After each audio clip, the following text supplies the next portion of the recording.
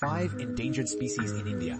Bengal tiger. The Bengal tiger is one of the most iconic and critically endangered species in India, with a dwindling population due to habitat loss, poaching, and human-wildlife conflicts.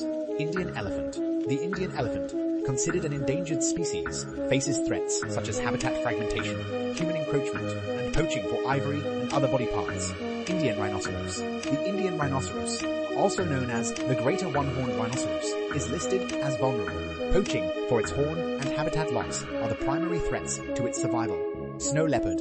The elusive snow leopard, found in the high-altitude regions of the Himalayas, is endangered due to poaching, habitat degradation, and retaliatory killings by local communities.